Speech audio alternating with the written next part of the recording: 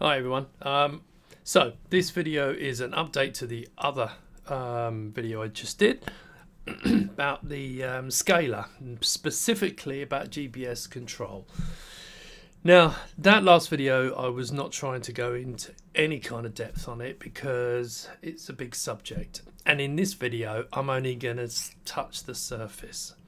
But it should be enough just to get you started so that you can understand where, how and where you can get to it and get the best out of it.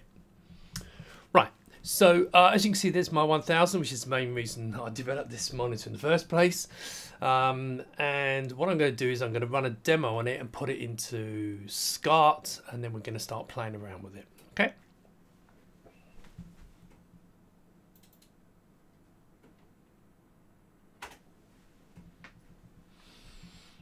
Right, let me switch it. As I've already shown you this, but press the VGA button.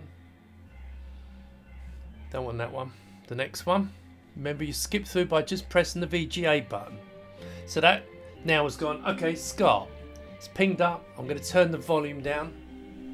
So now what we've got here is as you can see on the right hand side of the image is the HDMI output. Now it's very important to understand this. What I'm looking at on the monitor is perfectly smooth 50 Hertz. I tried setting this the capture system up, but this is as good as I can get it, and it's not as good as I'm looking at actually at the monitor. Okay, so before people say it's not very smooth, it's a bit jerky, that's because it's probably getting interrupted to 60 Hertz, and the whole process kind of kills it. If you're looking at the monitor, it's perfectly smooth. I've got to stress that. Anyway. As you can see at the bottom, there's our little jog dial. I can't zoom in any further, but you don't really need to look at that.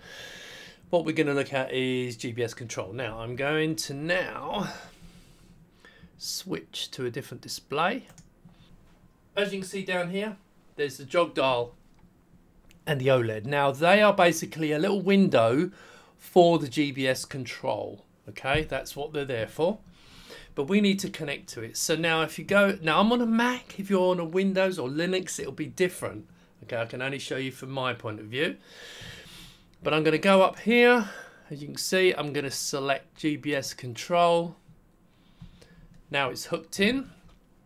Now usually what you would do is you type that in, GBS Control, and it will go and find it. And on my other Mac, it does actually find it, but on this one it comes up with this. Now that led me a little bit astray. I wasn't sure what was going on here, so what I did was I went up to here and I opened up my network preferences, and you can see Wi-Fi. You can see it's connected, but can you see this address? Yeah, right here is an address, and on this, I don't know what yours will be, but it should in theory be the same, but 192.168.4.100. That gives you an idea how to get to it, okay? So now what I'm going to do is I'm going to type in here 192.168.4.1.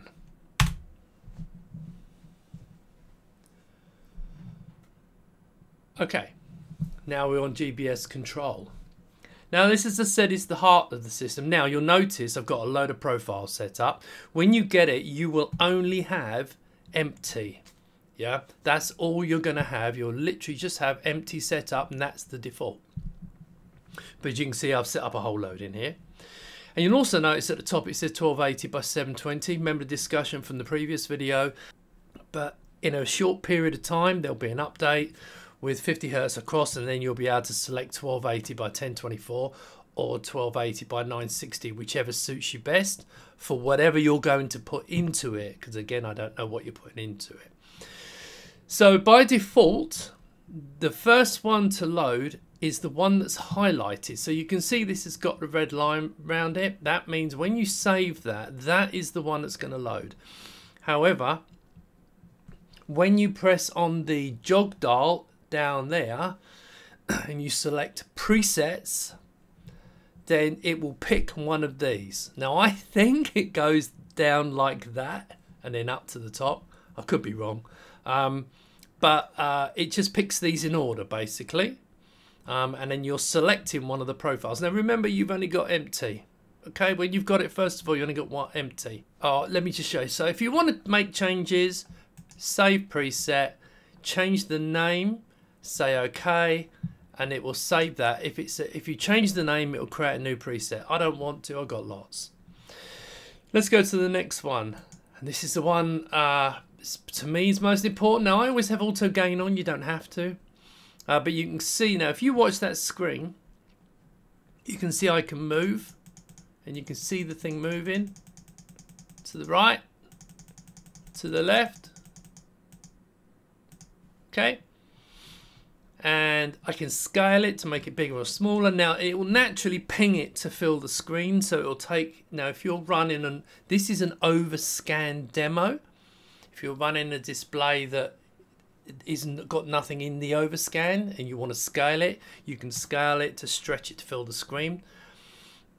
Also borders, as I've explained before, borders basically cover up any scrappy areas if there is. You could in theory close off that little bit on the left hand side, but it's fine for me.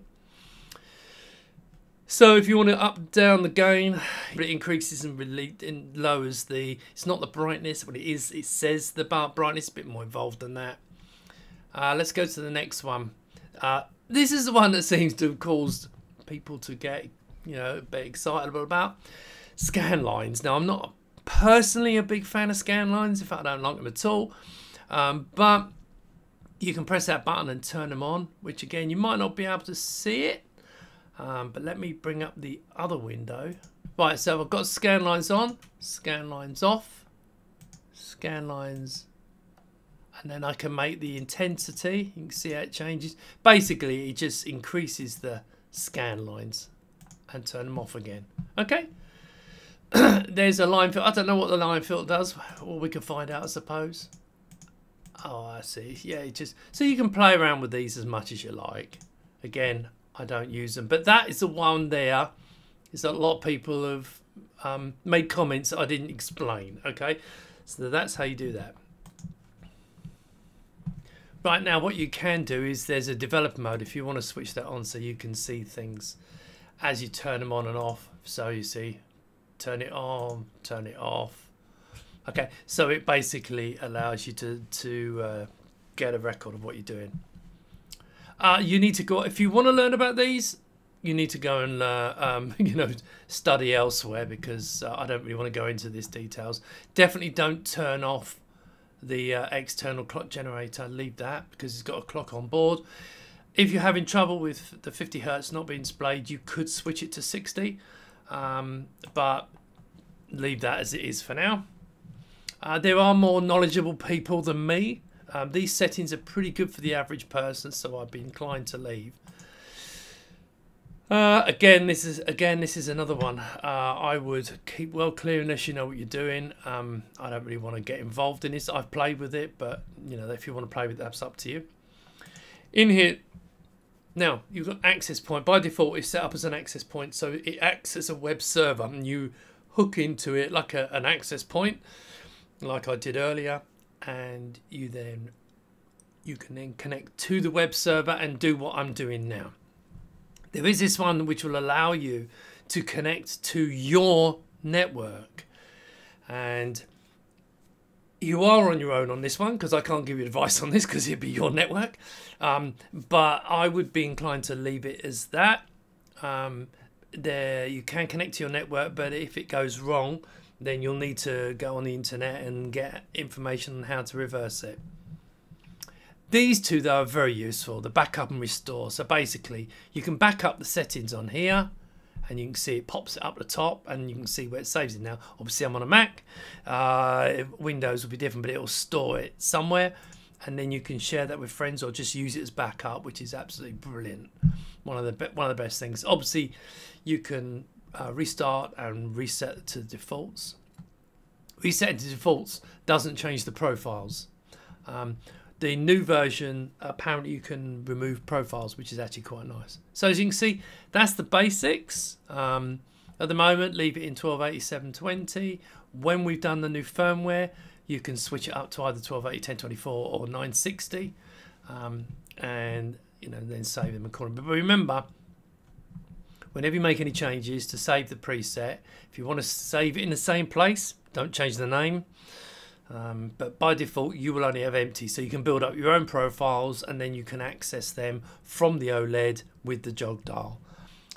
Hope that helps. A bit ad hoc. No doubt there'll be questions on the back of this, but I think that's one for Google.